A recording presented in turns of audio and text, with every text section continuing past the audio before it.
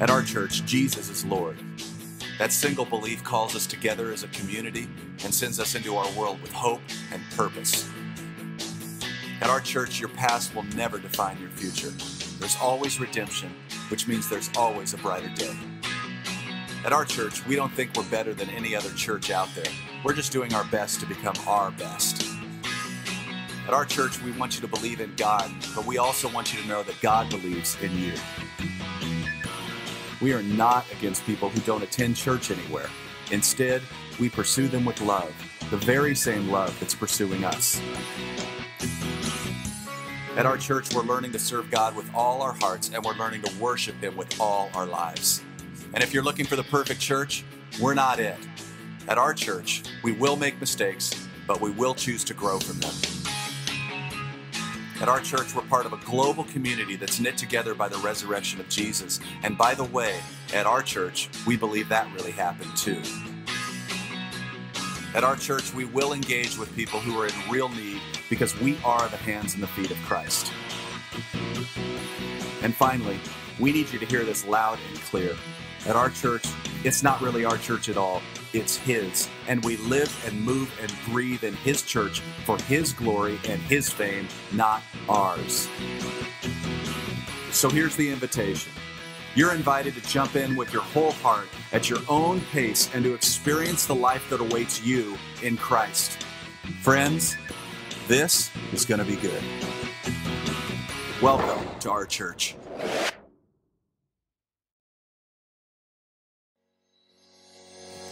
Well, welcome back, Life Changing Church, to another week of our online services. So glad that you are joining us again this week.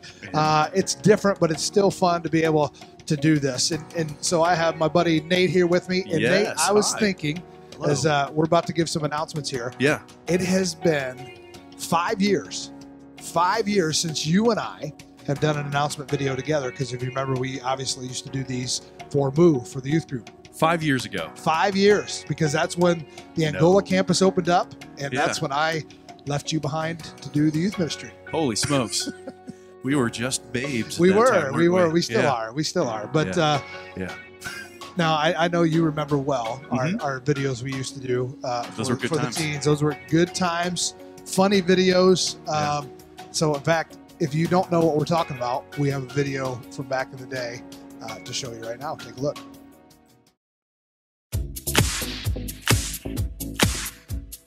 Hey, Move, what's up? I'm Brian. And I'm Nate. And I'm Mac. And we're here to keep you on the move.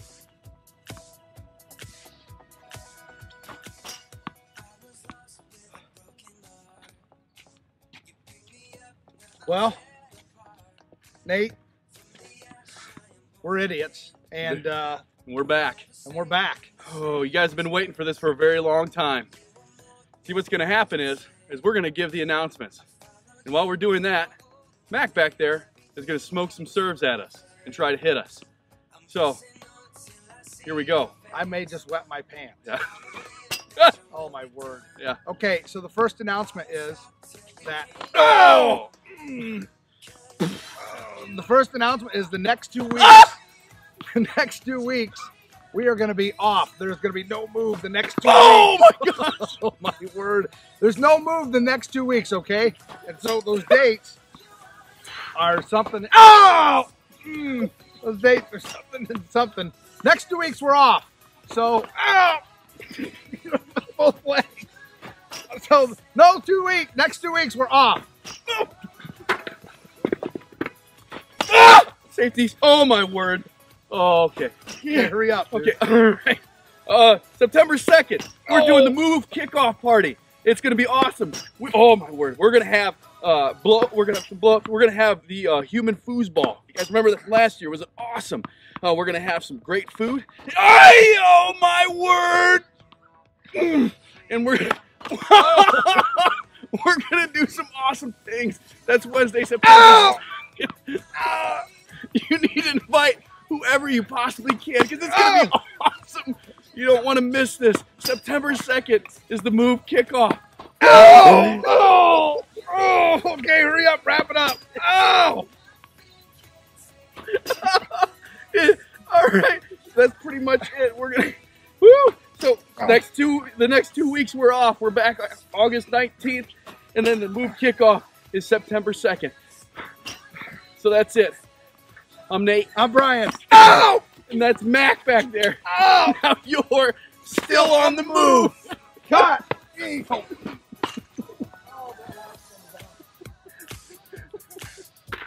Oh, whoa, whoa.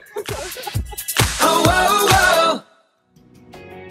So obviously we've matured quite a bit. Absolutely, we have matured a lot. Yes, yeah. So that video, the video we're making now, the announcement we're about to share are not going to look like that. No, it's going to be a little bit straightforward here. So before we get too far into today's service, we just want you to take a second and hit the share button. Invite someone to join in on this experience. And maybe this is your first time joining us at Life Changing Church online. We would just love for you just to take a moment, and we would love for you to fill out the Connect card that's in the chat below. If you could fill that out and just fill that out real quick, we would love for an opportunity to connect with you. Yes. So we have a couple announcements we want to share with you. This past week, Pastor Byron announced that the church will continue to provide online-only services at least during the month of May. But just because we're not inside these walls here as a big group doesn't mean that we have to stop growing through our faith through the online discussion groups. So at Life Changing Church, we really truly believe that life change begins to happen when you realize that you have been rescued to be a rescuer. And we're in the time that we're in right now, we realize that we need each other more than ever. And so we're looking for outside the box ways that we can continue to gather together. So what we are looking for are for some individuals who are willing to lead others in an online discussion group virtually, to be able to do it virtually. And so if you are someone who would like to do that, we would like to lead an online discussion group for the upcoming 6-week series that is beginning on June 14th. We would love for you to click the link that's in the chat called Group Leader Interest Form and fill that out, and we'll be getting a hold of you. So speaking of rescued lives, we want you to check out this My Rescue Story. Take a look. Hi, Life Changing Church. My rescue story is about conviction. I was convicted to stop drinking after our 6th miscarriage, Christmas morning 2012. 2 months after I stopped drinking, we became pregnant, and baby number 3 was born November of 2013, and in September of 2016, baby number 4.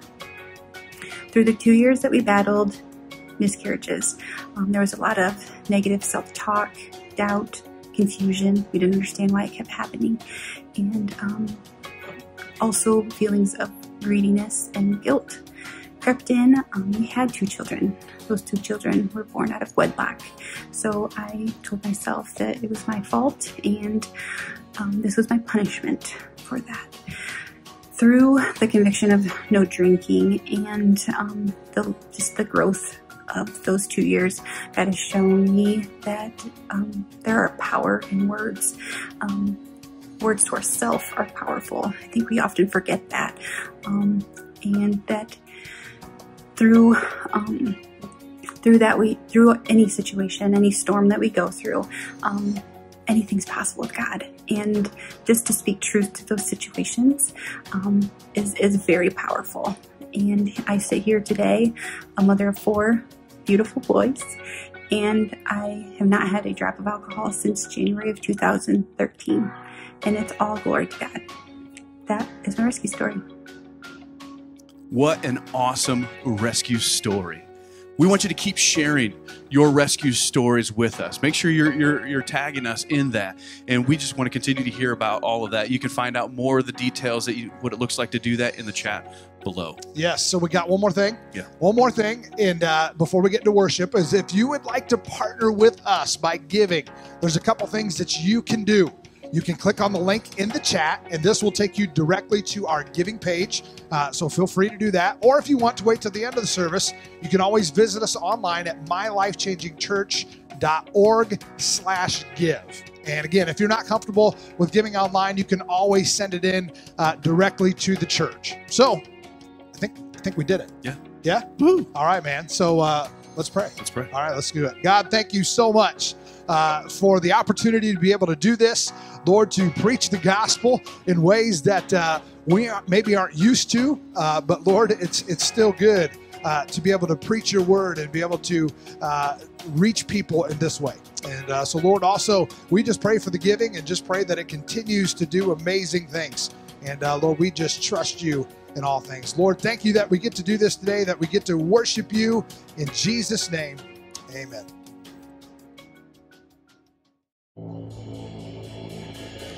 Well, good morning, Life Changing Church. Thank you so much for joining us for our online worship experience. We pray that the Holy Spirit would just begin to just encounter your heart, that He would enter in your homes. Holy Spirit, come. Father, move in a mighty way. We love you. In Jesus' name.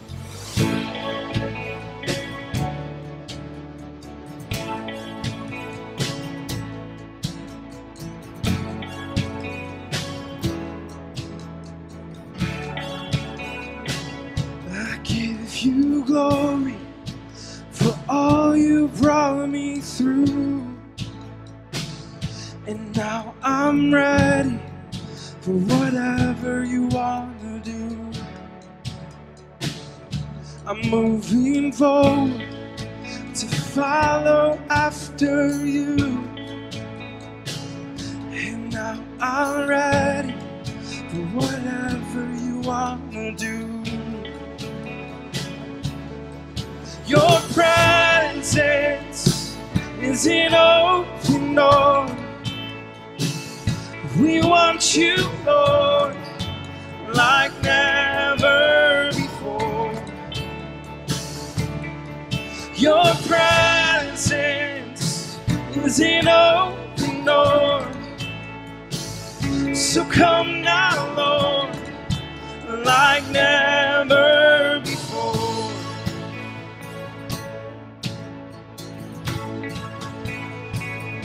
In every season, your grace has been enough, and I'm believing the best is yet to come.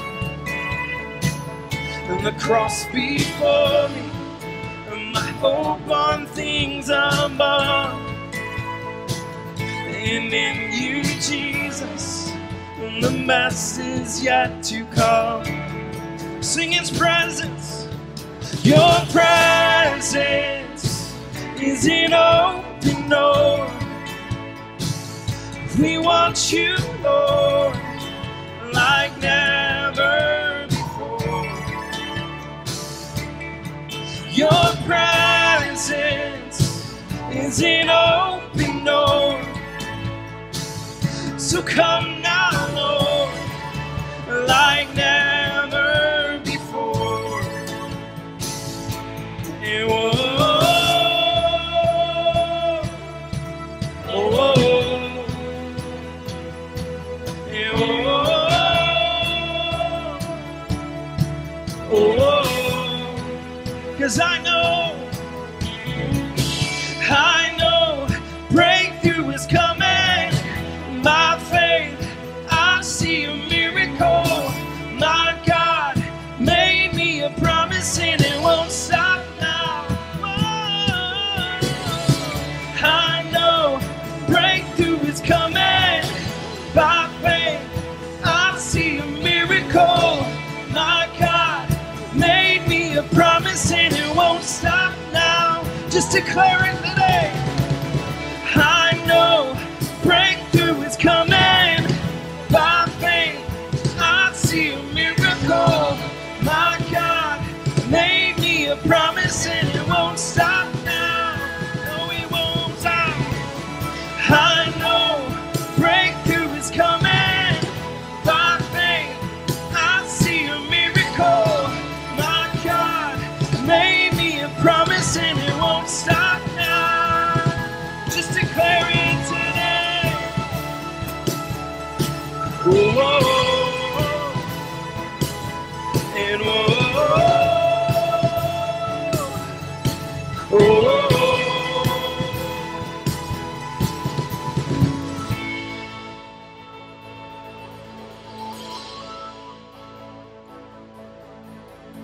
Your presence is an open door. So come now, Lord, like never before. Just sing it out. Your presence is an open door. We want you, Lord, like never before.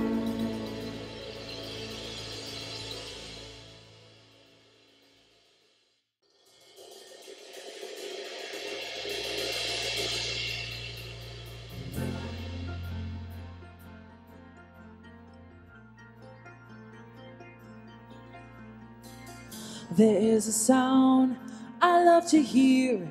It's the sound of the Savior's robe as He walks into the room where people pray, where we hear praises, He hears faith.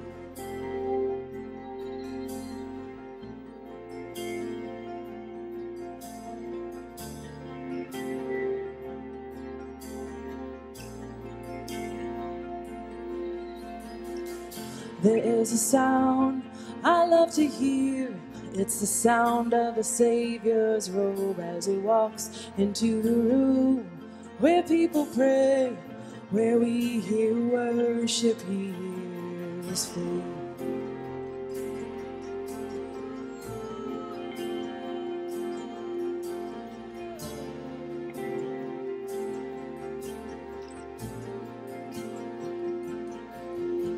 Awake my soul and sing, sing His praise aloud, sing His praise aloud.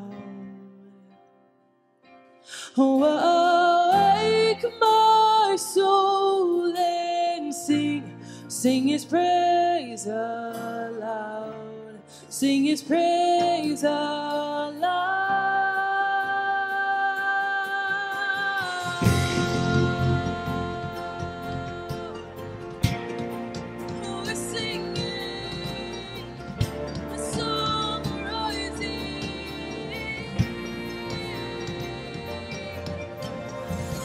There's a sound that changes things, a sound of His people on their knees. Wake up, you slumbering, it's time to worship Him. Awake my soul and sing, sing His praise aloud, sing His praise aloud.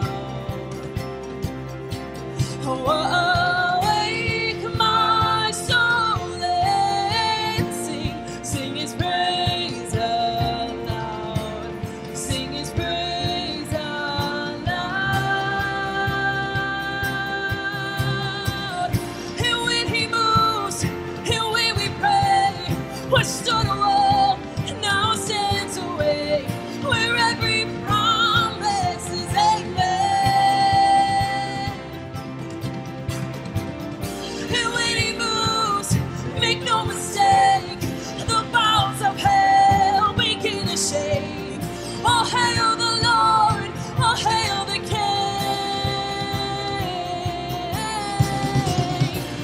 Hey, oh, let the King of glory enter in. Hey, fall down on your knees and worship Him. Hey, let His praise rise up, don't hold it in.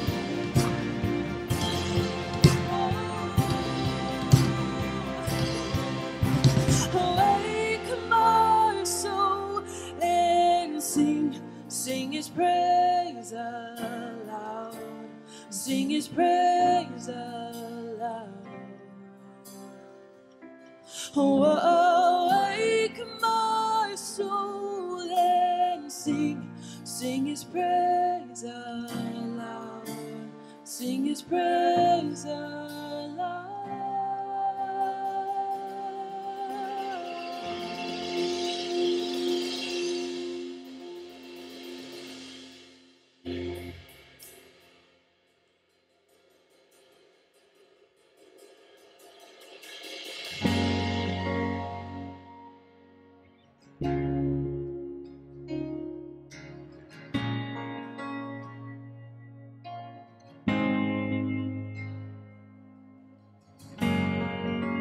Seen what you can do, oh God of wonders.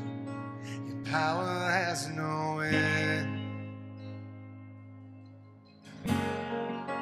The things you've done before, in greater measure, you will do again.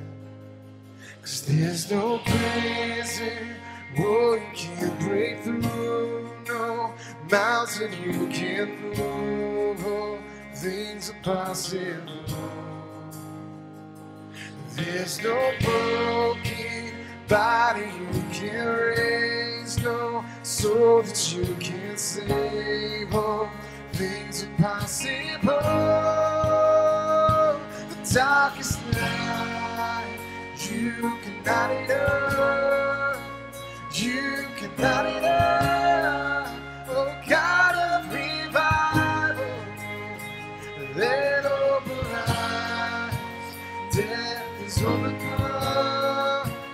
You already won.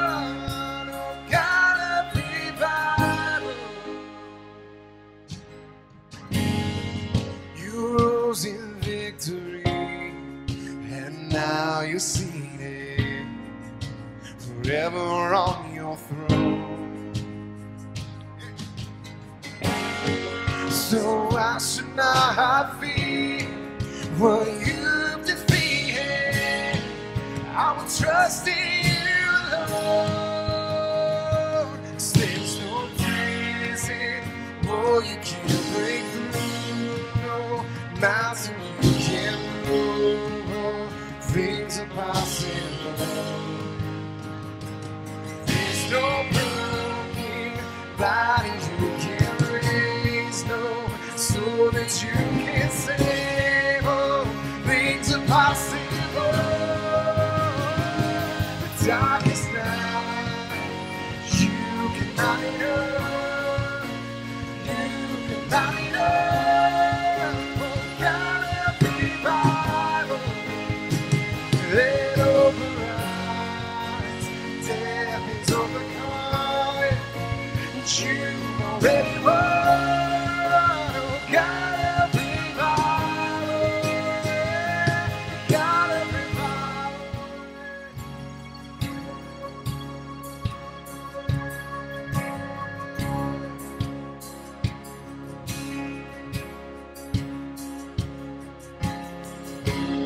Come awaken your people.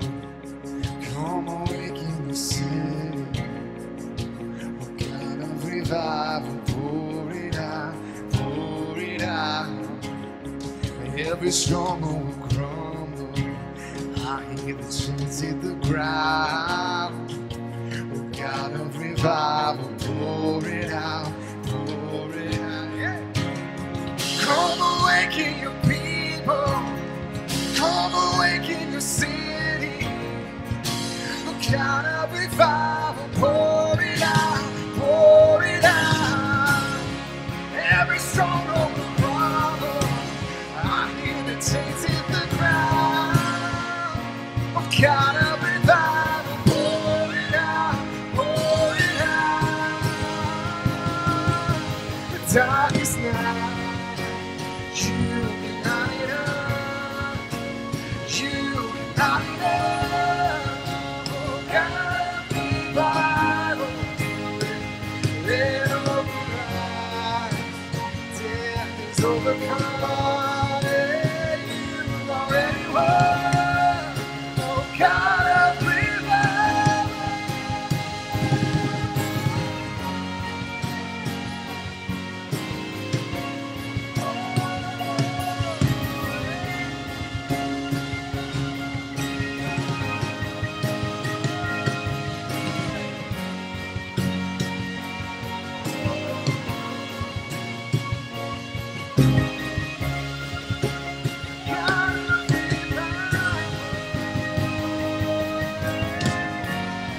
Come awaken your people.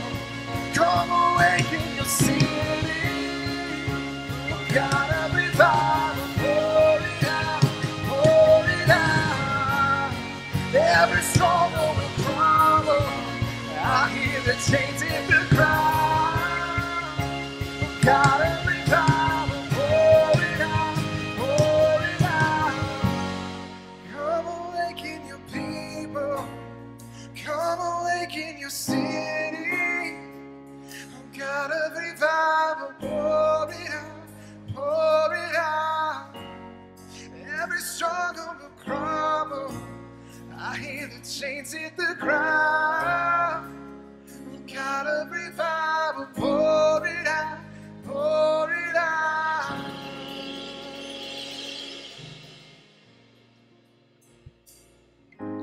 Let's pray together. Father, we thank you for your goodness that you show to us. Father, your mercy that you give to us. And Lord, we honor you as God, the creator of all things. And Lord, we continue to pray for our nation, asking your hand upon our nation, asking that eyes would be turned to you, that feet would be turned to you, that trust would be given to you, that, Lord, that our leadership would seek you. Lord, we continue to pray Deuteronomy 7:14 that says that if my people would humble themselves, seek my face, turn from their wicked ways, then I will heal their nation. And so, Lord, we're praying for a healing for our nation. That, Lord, that you would do a work. that we would turn back to you once again. In God we trust. Lord, we pray for other churches. Lord, we'd ask that you would continue to give them wisdom and creative ideas. Lord, we pray provision for those churches. We would ask that as we would continue to reach out to people and encourage people, that you would give us ways to do so. Father, we thank you for all that you do for us. We thank you, Lord, that you are present in each home. Wherever people are watching this, that your presence is with them. Lord, we thank you for those who have been giving and have blessed the church and have put their trust in you continually in their giving. We ask a blessing upon them. Lord, we ask a blessing upon your word. In Jesus' name, amen. Amen. Well, it appears we're headed in the right direction. Some things are beginning to happen, maybe not as fast as we would like them to go, but we are seeing a little progress, opening some things back up. So we're hoping that you're staying healthy. We've been praying for you and hoping that that's the case. So as we move forward, we're going to keep you informed of the things that we'll be doing. We started a series called Partner or Panic. And this series really came out of what we've been going through. And so it was interesting. One day I just felt like I was to read 1 Corinthians 1:9. That when you look at that, it kind of looks like the numbers that we've been looking at, the coronavirus 9 and so just or 19, and so that's what happened when we came up with the series. And it says, God will do this, for he is faithful to do what he says, and he has invited you into partnership with his Son, Jesus Christ our Lord. And I read that and I thought, you know what? God is going to do this. And I talked to Nate and Brian, who we work on series together, and I showed them, and we came up with this series called Partner or Panic. Because in tough times, things can happen. It gets hard to make decisions. We've had to make a lot of decisions lately, and we always have a lot of decisions to make anyway, but these are some decisions that none of us have had to make before. And so we thought, we have to partner. If God is going to do this, and through this, we need to partner with him and not panic. Now, that's easier said than done, but that's what he invites us to do. He invites us into a partnership with him. And so the question then is, will you partner with his Son, or will you panic? And so we've been talking about different things to go along with that, and we're going to continue that today. I have to confess something as we get into this today. When I'm driving, some of them other drivers out there can really be irritating.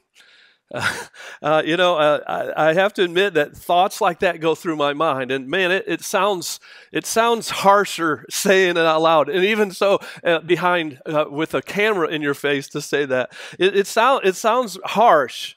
And but I have to admit that those thoughts, and I'm sure that you have them too, where those thoughts of people driving and how they drive and what they do, and they're not going fast enough, going too fast, all those things, I'm sure those thoughts have went through your mind also. But I've long confessed that I'm not patient, that I'm just a get-her-done type of person. I rush. I probably do some things faster than I should.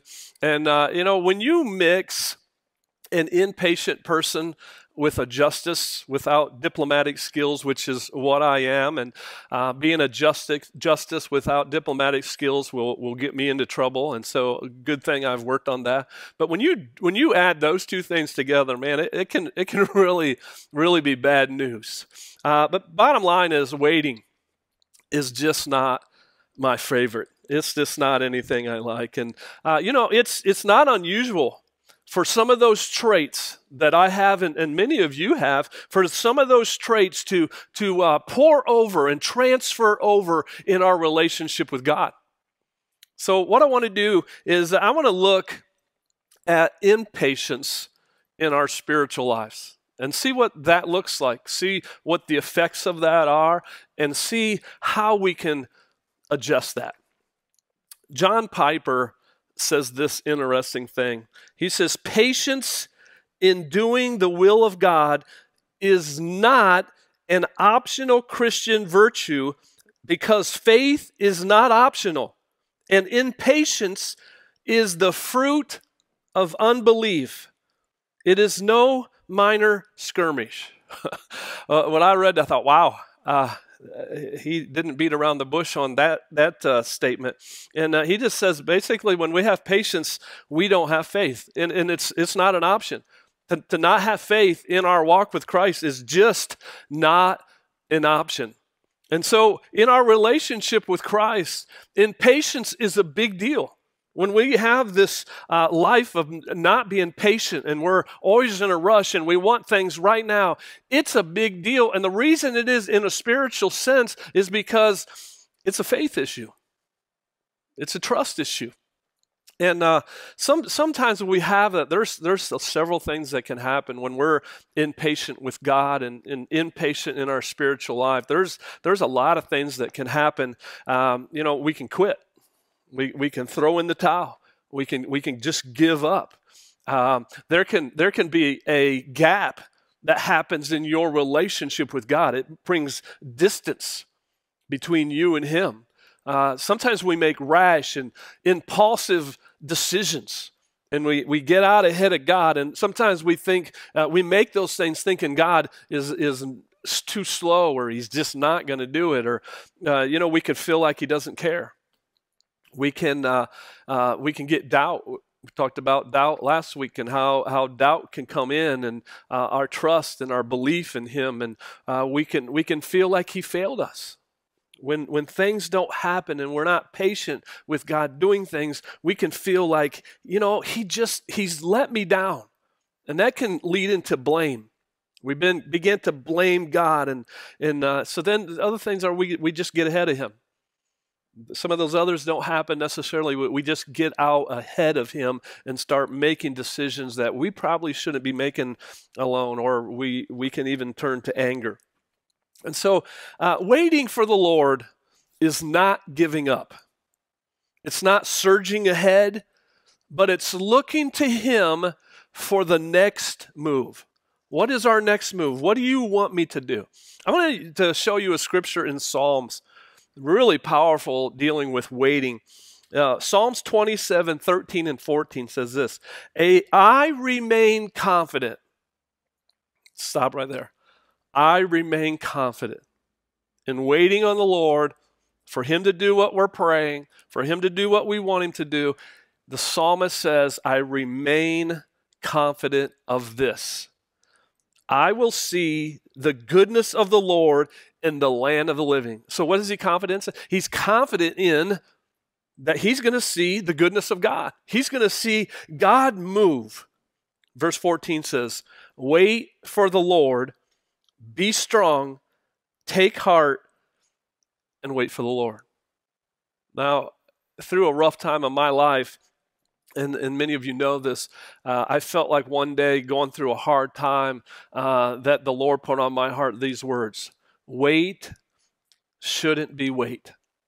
And I thought about that for a moment, and what it was while I wait on God to do a work in me, it shouldn't be heavy. It shouldn't weigh me down. And you go back to this passage in Psalms that says, I will remain confident, I will see God move, and in the midst of that, I will remain strong and take heart. So in the midst of waiting, the psalmist is saying, we need to remain calm, we need to remain strong and wait on God. And I thought, many times it's kind of like we give God our issues.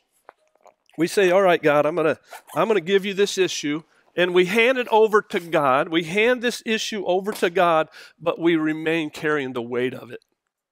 We say, all right, God, I'm going to give it to you, but we remain carrying the weight of that issue, and we carry it around.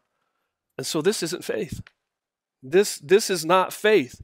We're really not trusting him until, like the psalmist said, that in the midst of this, knowing that God will do what he says he's going to do, and I will be strong through it. And does it ever say it's going to be easy? No, never says that. But wait shouldn't be wait. 2 Peter 3:9 says, the Lord is not slow in keeping his promise, as some understand slowness. Instead, he is patient with you, not wanting anyone to perish, but everyone coming to repentance. Let's look at those words. The Lord is not slow in keeping his promise, as some understand slowness. Now, how many times have you said, and I have said, come on, God, when are you going to do this? And yet in his timing. But his timing and my timing don't match up. So the way we understand slowness is not the way he understands slowness. Matter of fact, I read this sometimes and I think, wonder if God ever says, you think that you're being patient with me. Do you have any idea how patient I've been with you? I mean, what if the roles were reversed where God would say that to us? Now, of course, he's not. He's just saying, it's, again, a wait, a trust in him.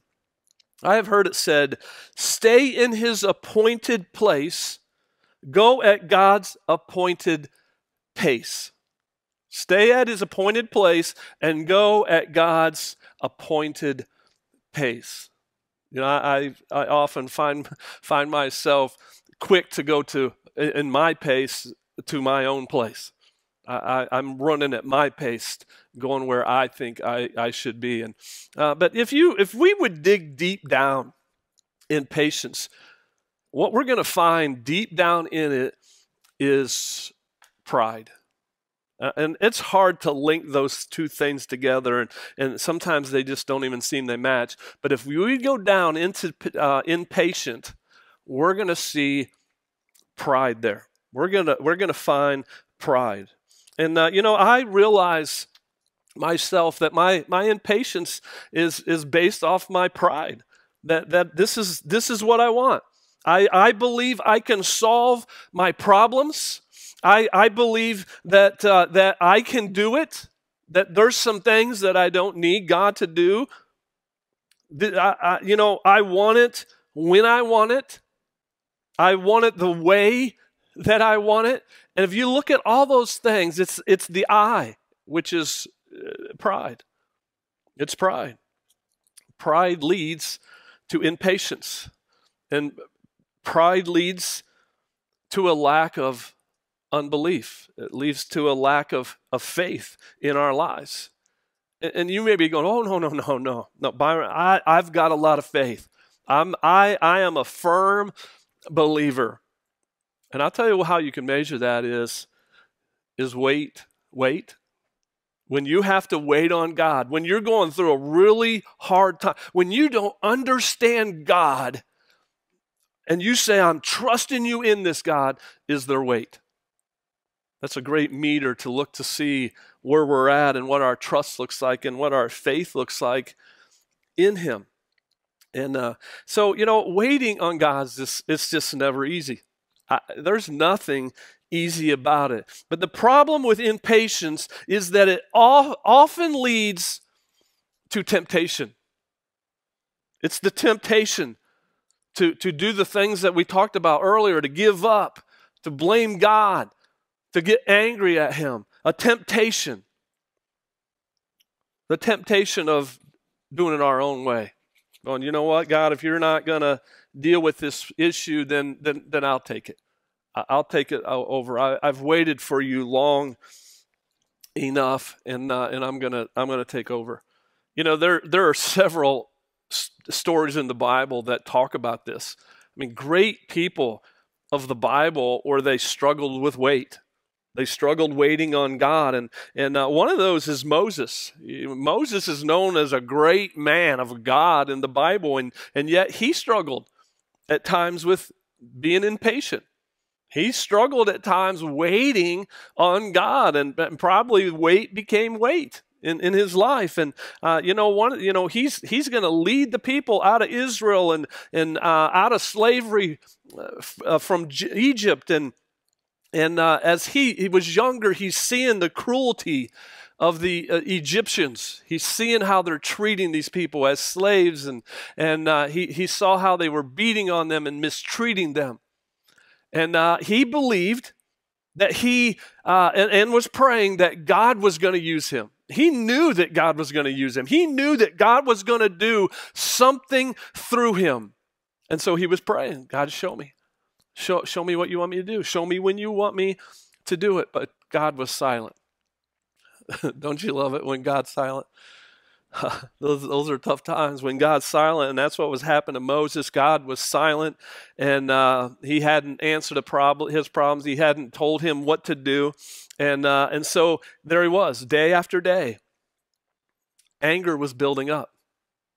That can happen when we wait. Anger's building up, and he's waiting for God to do something as he's seeing this wrong being done, this injustice being done. And as day would go by, day after day, frustration would set in, and him not being able to do anything, just at Moses, because he knew that God had picked him to lead these people out of slavery. And so he decided to act. He decided to take it into his own hands. And you know what he really did? He did what a lot of us do. He reasoned. We can really get in trouble when we reason, and Moses did. He reasoned. He's reasoning, and he's saying, you know what? God has saved me to rescue these people. True. God has saved me to lead the Israelites to freedom. Absolutely, he did. But God is not acting quickly enough. Does he not see these things? So he's reasoning, and he thought, you know what? Therefore, if God has not done anything, he must want me to fulfill this prophecy. He must want me just to go ahead and do this. Well, so what happens? He sees the taskmaster beating up on this Hebrew. He sees it happening, and he takes matters into his own hands, and he begins to beat this Egyptian, and he kills him. He kills him. And the scripture in Exodus talks about how Moses looked around. He's looking around to see who was looking, and when no one was looking, he takes it into his own hands, and he strikes this Egyptian, and he kills him. He kills him. Now, it's interesting to me, later on in the New Testament, in the book of Acts, it talks about this situation with Moses. And look what it says in Acts 7:25. Moses thought, that's what happens when we reason, Moses thought that his own people would realize that God was using him to rescue them, but they did not. In his own mind, he thought, oh, look at this. I'm going to take over. I'm going to do what God's called me to do. I'm going to do this thing. I'm tired of waiting. He began to be impatient, where pride was behind that God's going to use me, and I'm going to step out, and I'm going to do this thing. He thought, you know what? When I do this, when I kill this Egyptian, they're going to know that I'm here to rescue them. They're going to see it. Well, that's not what happened, and it just stirred up other issues. And when we do things that aren't according to God's will and God's timing, we can really get ourselves in some trouble. And that's what happened for a time with Moses. Of course, he came through that and did a lot of great things. And so there's another story about two people called Ishmael and Isaac. I don't know if you've ever read this story. There is a whole lot in this story in the book of Genesis about what happened here. And so what happened is this involved Abraham and Sarah. And so they were promised a son. God had promised them a son. And when God hadn't come through with his promise, when God hadn't done what he said he would do on their time, they decide to take matters in their own hands. And so what happened here is that Sarah decided, and this was kind of some customs that were there, that she would have her slave bear this child. And so, because she couldn't do it. And so, matter of fact, this is the word she uses in Genesis 16. She said, the Lord has kept me from having a child. Because it wasn't God's time yet, she says, well, God's punishing me. God has not let me do this. Well, that's what happens. Hagar has this son, and they're claiming it as their son, and they name him Ishmael. And from the very beginning, just caused a lot of issues, lots of issues. And then, of course, because they went ahead of God, there was a time span in between, but God did what he promised. And they gave that son to Abraham and Sarah, just as he had promised. Now, if you look at this story, it's interesting because Ishmael represents a man thing. Sarah and Abraham took it into their own hands, and issues happened. Now, Isaac, on the other hand, was a God thing. This was, I mean, by this point, Abraham and Sarah are old. Like when God said you're going to have this child, they're like, this cannot happen, and it did. So Ishmael sometimes is us, where we do a man thing. We make it happen, and it doesn't always work out so good. And we need to wait on that Isaac. We need to wait on that God thing for him to do it. Have you ever taken it into your own hands? Have you ever taken waiting on God into your own hands and made it happen? We have to ask ourselves, will we partner or will we panic? Margaret Thatcher, ex-Prime Minister of England, who was referred to as the Iron Lady, suffered from some of the same human views of patience that we do. But listen to what she says. I am extraordinarily patient, provide I get my own way in the end. That's not patience, is it? I mean, if we just get our way all the time, then we don't have to wait on anything. Then it's not patience. And so, you know, what do we do? How do we take away this animal? How do we tame this animal of impatience? How do we do such a thing? Well, let me share a couple of things that might help you in taming this animal. And you know, some of us deal with impatience more than others. Some of you do really well. Some of you are very calm, and you have no problem with waiting, and it's easy for you. But there's several of us that it's just not easy. And look at Psalms 130, verse 5. This is a great start in this. It says, I wait for the Lord, my whole being waits, and in his word I put my hope. In his word I put my hope. Now, how does the writer sustain his patience as he waits on the Lord to show him the next move? How does that happen? He says, I wait on the Lord, my soul waits, in his word I hope. In his word I hope. See, the strength that sustains you in patience is hope. Is the hope that God will do it. Is the hope that God sees what you need, that he answers your prayer, the hope that he will do that. And the source of hope is God's word. The source of our hope is in God's word. See, hope is just faith, future tense. That's what hope is. It's faith, future tense. We're hoping. We're relying on it. And that's what the psalmist says. I'm hoping by trusting in your word. In Hebrews, it says that faith is an assurance of things hoped for. The assurance of things hoped for. And it tells us that, also it tells us that faith comes by hearing, and hearing of the word of God. So that's how faith comes, which feeds hope when we're impatient, when we're waiting on God. Hebrews 11:1. Now faith is the substance of things hoped for. The substance of things. Faith is the substance of things hoped for and the evidence of things not seen. Faith comes by hearing, and hearing the word of God. So when you look at this, this is a way to battle Impatience. This is our battle cry. This is how we reinforce our hope when we wait. This is how we can not have heaviness, not have weight while we wait. So we battle this impatience by reinforcing our hope or our faith in God. And the way we reinforce our hope in God is to listen to His word, especially His promises. That you hang on His promises. What if Abraham and Sarah would have just hung on His promises for them?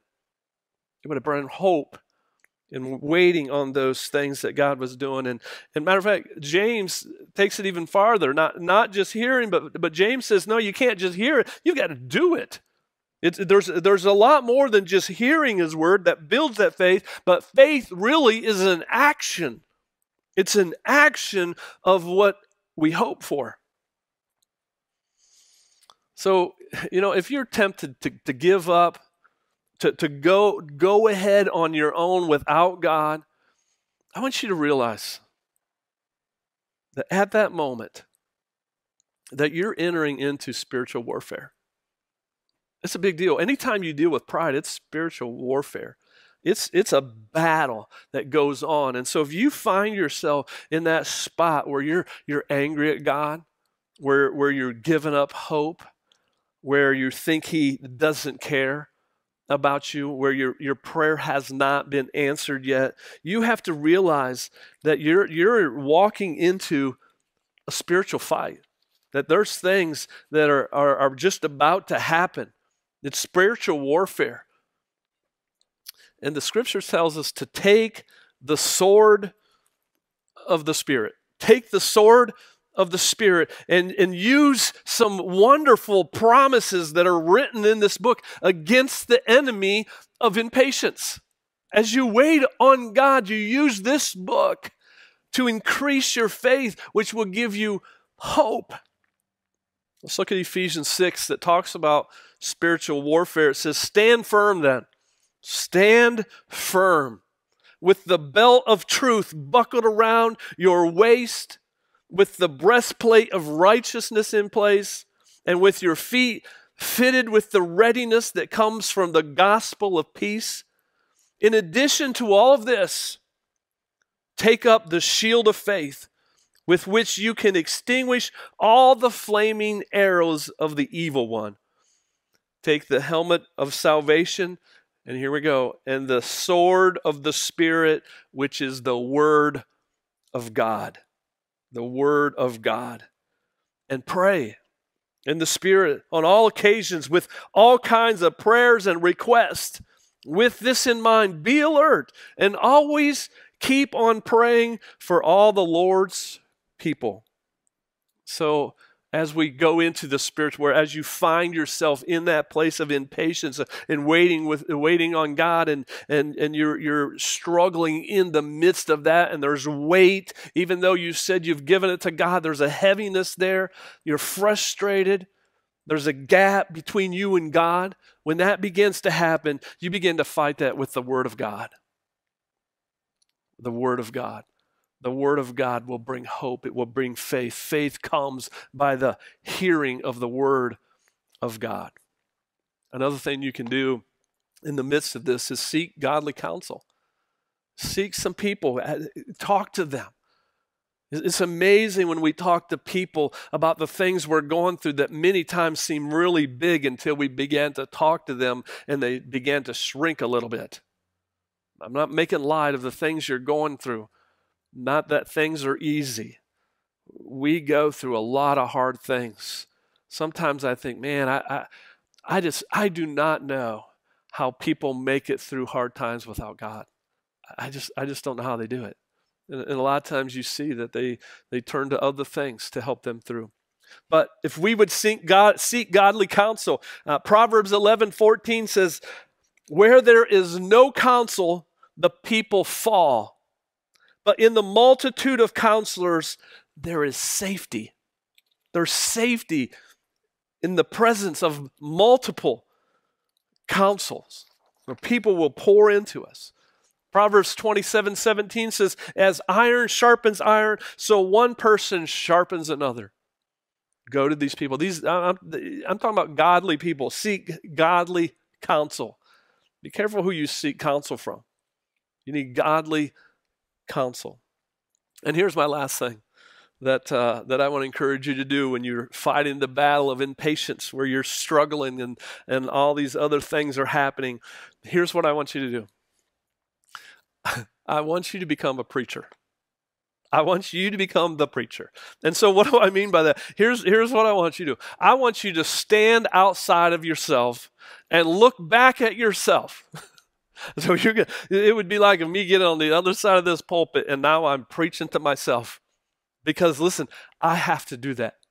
Matter of fact, this message is probably for me more than it is for you. So you get outside of yourself and you begin to preach to yourself, and this is what you say. You say, Byron, did you not see what happened to Abraham and Sarah when they were impatient and they took things into their own hands? Do you want to do that? Byron, do you not want God to do something where it's a God thing and not a man thing? Where it's him and not you? I mean, did you not see what the Bible says happens when you don't wait? Did we not just talk about that? For those who trust in God, he will be there. Do you not see that, Byron? I mean, Byron, do you see that there's blessings in waiting? Byron, do you not see that? So just begin to preach to yourself. Preach to yourself what the Word of God says. Faith comes by hearing, and why not preach to yourself? Why not hear it from yourself? Listen to Galatians 5:22 through 25 says, but the fruit of the Spirit, the results of hanging out with God, the results of that relationship that we have with Him, the results of that is love, joy, peace, forbearance, which means patience. You know, it's hard to have patience when you don't trust the one you're waiting on. It's hard. If you're not sure about the one that you're trusting in, it's hard to have patience.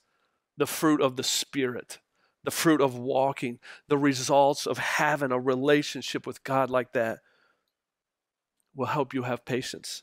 Goes on, kindness, goodness, faithfulness, gentleness, self-control. Against such things there is no law.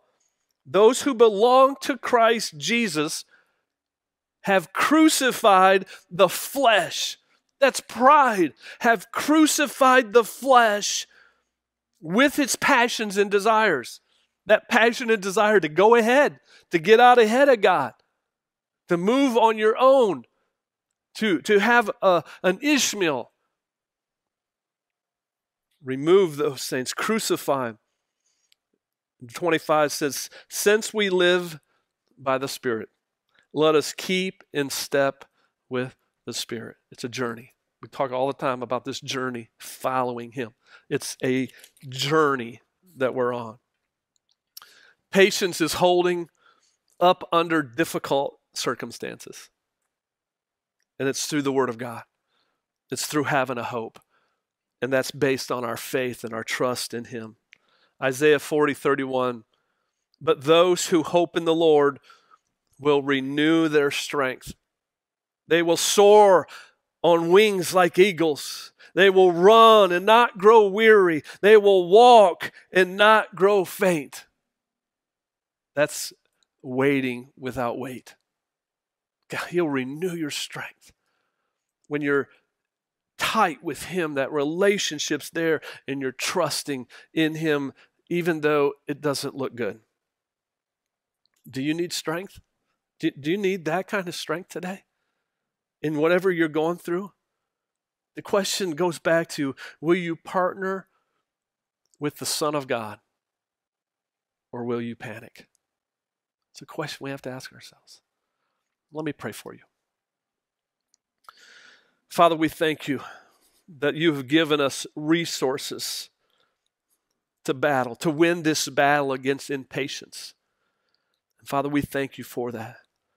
So, Lord, I pray for those who are struggling even right now.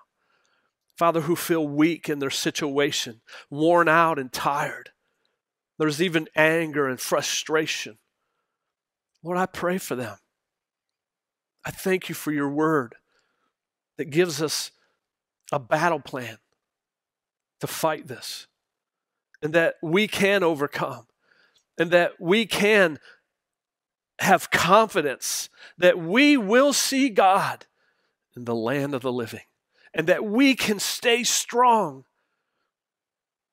in the midst of that. Father, we thank you for your promises. And Lord, I thank you that you will come through. So Lord, I pray that as we wait, you will renew us. Father, I pray that you would renew them. Renew those who are worn out. Let them fly like eagles. Let them run and not grow weary. Father, we're thankful. We're thankful, Lord, for your love for us. In Jesus' name, amen. Psalm 27:13 through 14 says this, I remain confident of this. I will see the goodness of the Lord in the land of the living. Wait for the Lord. Be strong and take heart and wait for the Lord. Maybe today you've been sitting through this service and you realize that you're really struggling in confidence and faith. We want you to know that the greatest leap of faith that you can take is the very first one, which is to put your trust in Jesus. And so what we would love for you to do is if that is you, if you're ready to begin to turn your feet towards Christ, to begin walking in his direction, we want to know that too. We just want you to click in the link below that says yes. Fill out the information, and we want to help you on your next steps in starting a relationship with Jesus. And one of your first best steps that we believe is to join one of our Journey online groups. We have these groups open on Tuesday mornings at 11 a.m. and Wednesday nights at 7 p.m. And there'll be a link in the group in the chat below that you can head over to that, or you can just go over to mylifechangingchurch.org/journey to get signed up. Yeah, and there are other links in the chats as well that could be important to you, such as giving, signing up to be an online discussion group leader, a place for prayer requests, because we want to be a part of this with you. We want to partner with you in any way we can during this time and while you're on your journey. And we're just so glad that you would choose to be with us today. Don't go anywhere yet, because we have a challenge that's been waiting for you. Here we go.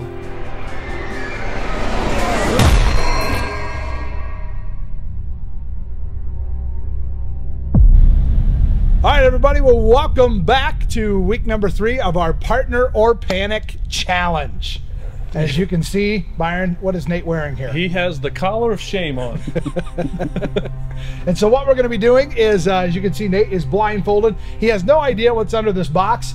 He is going to put this this collar of shame right over a plate of something on it to smell it, and he's got to guess what that smell is, what that is. So, yeah, so we're not going to take real long in doing this, because I imagine it's not going to smell real good, but all that aroma is going to get inside this collar of shame and right to Nate's nostrils. So, without further ado, here is the reveal.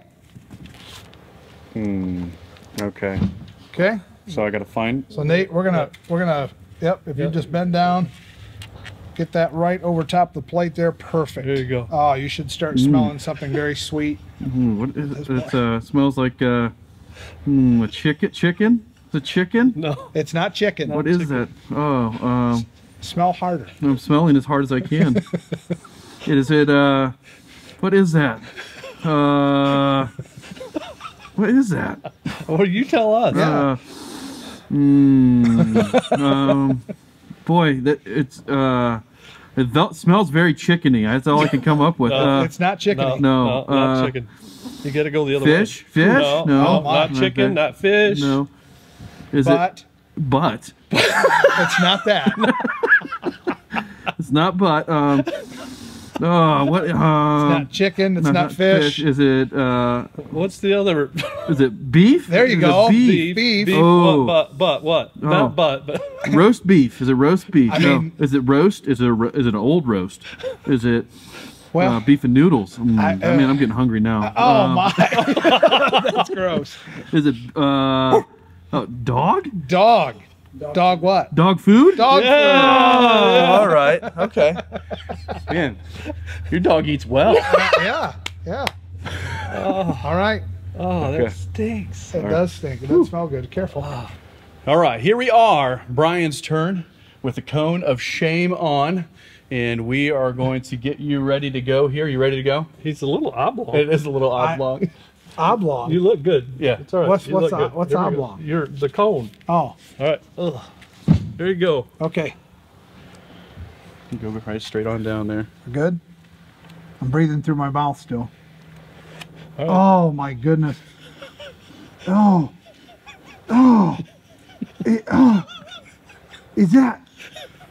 Oh, I smell like. Is it mustard? No. Is it a? It smells like a mustard pickle. Is it a mustard pickle? It's not a mustard pickle. There is some mustard in there, though. Oh my word! Is there no pickle in there? No. No, there's no pickle Oh, in there. mustard. It is. Oh. It is what? Is it just hot mustard? Stay away from mustard. Stay away from mustard. Mustard and Okay. pickles. Here, get it. No, dude, I can't.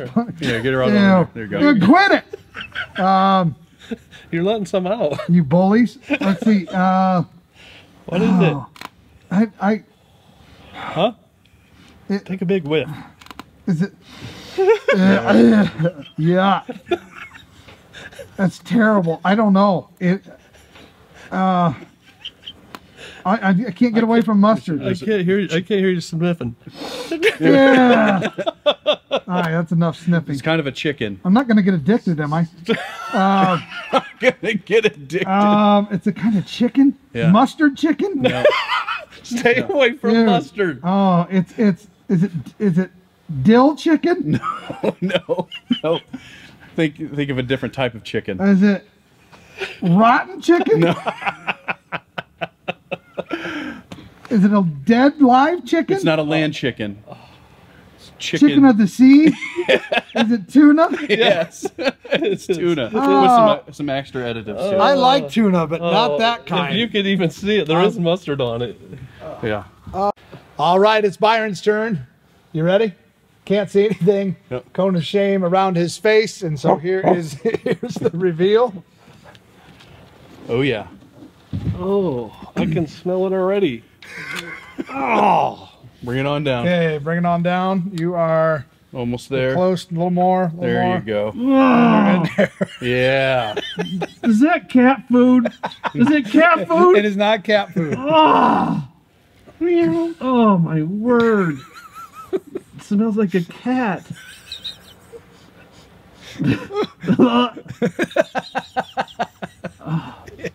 Is it tuna too? It's tuna. It's tuna. You got it. It's tuna. Well done. The big It's straight winner. tuna. Why does it smell so I bad? know. I did because I like tuna. I do too. I eat it. I know.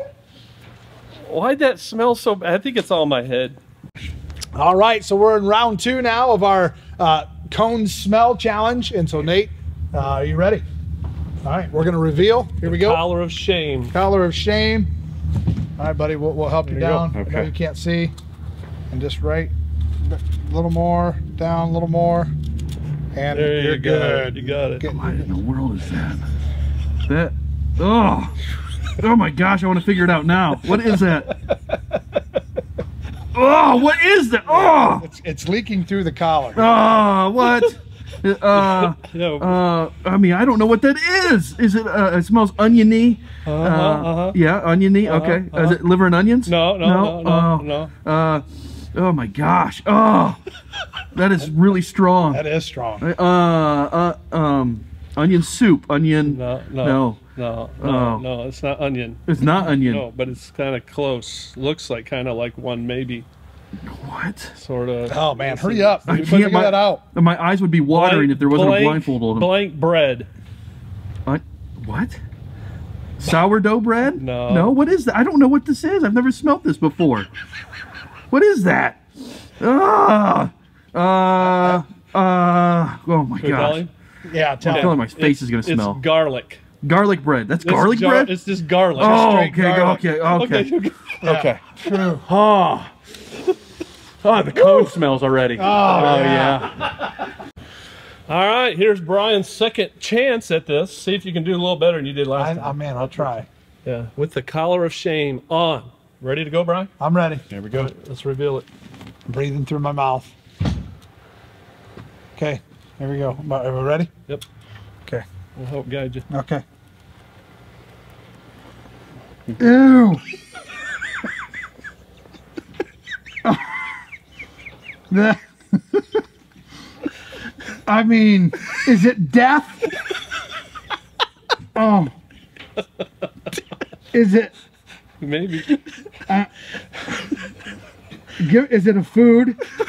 I mean, no hints yet. Okay. I mean, the smells like. It smells like I caught a mouse in my house 3 weeks ago and I haven't found it yet. Is it a dead mouse? No. Oh my gosh.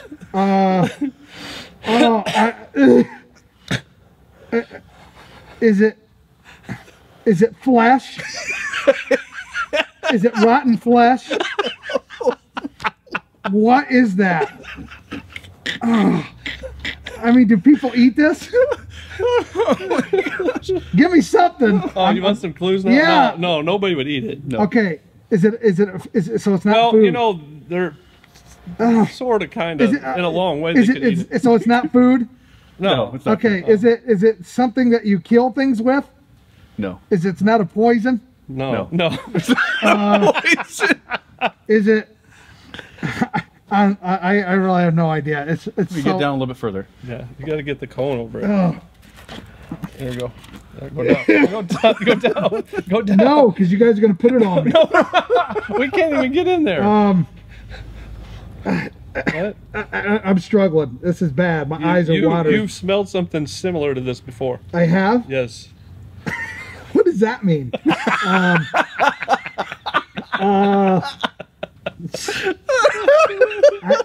Give me a hint. Is it outside thing? Yes. Is it mowed grass from a year ago? Mowed grass from a year ago. That would stink. Oh. I don't know. Is it? I use this at times. You use it at times for what?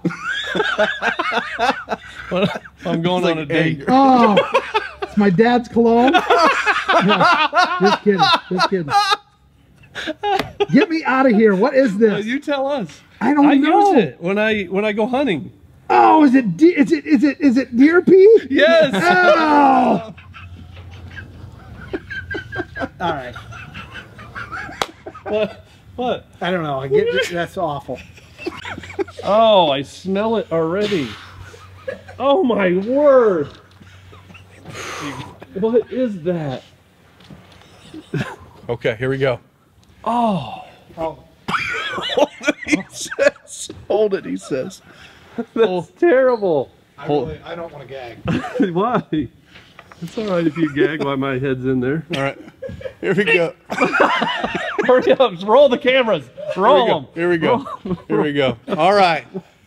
So here we go. This is Byron's turn. We're getting ready for the big reveal with the cone of shame. Bring it on down, Byron. Did you reveal it already? Oh yeah, it's revealed. Oh, right in there. A little further down. Is that a sock? A little further down. There you go. There you go. Now you're getting all the fresh. Oh, I have no idea. Is it sulfur? That's a great guess. That's a great guess. It is a great guess. Is it your old T-shirt? Keep that cone down there, man. I don't want that smell getting. Oh yeah, Lofton. Oh, get down there. I have no idea. Oh, it's gross. It's bad. It's bad. It is gross. Whatever it is. It's bad. It's a dead animal. It is not a dead animal. Is it? Although a dead animal. Is it Brian's shoe? It's Nate's shoe. Nope. It's the sole of a shoe. The inner part of a shoe. Well. What? No. It's gross. Yeah, Hurry up. let's see. What? Hands, come on. Can't even come up with one. Many. You talk faster. Many men use this. Oh my word! It's a good relief. Can I say that? Is it poop? It's not poop. It's not poop. You're close. I'm close. Is it throw up? No. I thought Brian had the throw up. No. Is it your daughter's throw up? It's not. No. This is really sick. Not poo, but It could be. It's kind of a. It's not a cake that you would eat. yeah. Oh, it's the thing in the toilet. You got it. That was Nate's thing for you. That I want you to remember. That's horrible. Oh. That's fantastic, but horrible. Oh. All right, so and that's it, guys. gross. Have a great week. That was him for you. There were some additives that were put in there though, and I had nothing to do with the additives. So, Does the fart smell? Oh, my head hurts. Oh, that's so gross. I've never went down there and smelled one of those. With a little fart spray.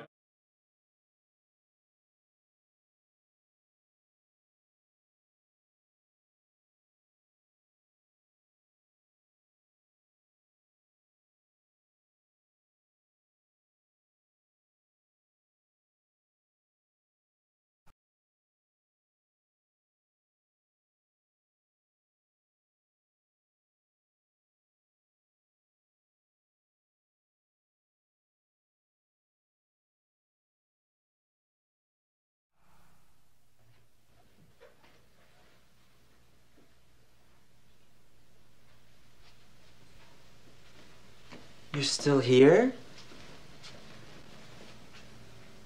It's over. Go home.